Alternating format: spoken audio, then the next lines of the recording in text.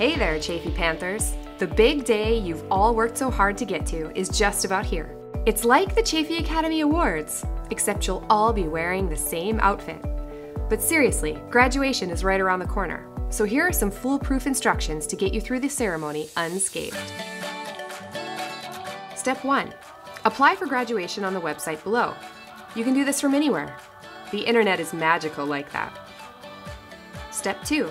RSVP for the ceremony. Because it's polite to tell us you're coming. It's also your opportunity to reserve tickets for your favorite people to attend. Step 3. Check the Commencement website for important dates like GradFest, cap decorating, and other fun activities. Step 4. Purchase your regalia.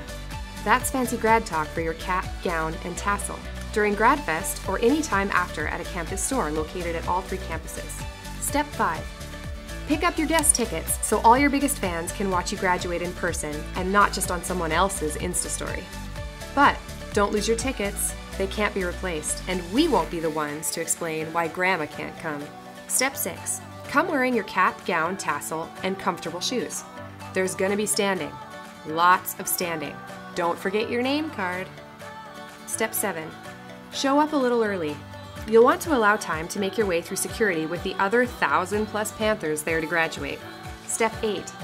Congratulations! You remembered your regalia, your name card, and made it past security. You came prepared for the day.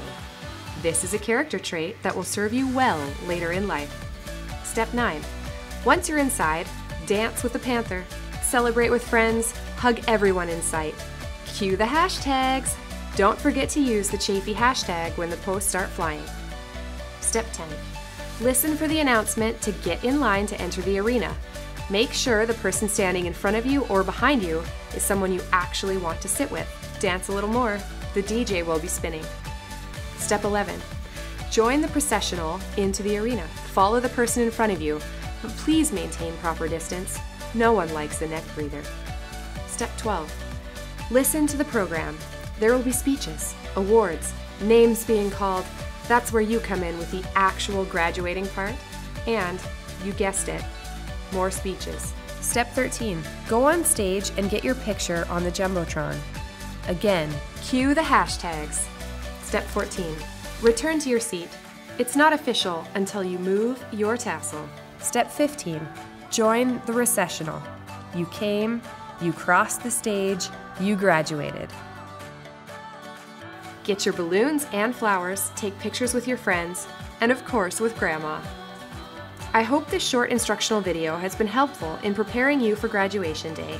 If you have any questions, you can contact Student Life at 909-652-6590. See you at graduation on Thursday, May 21st, 2020.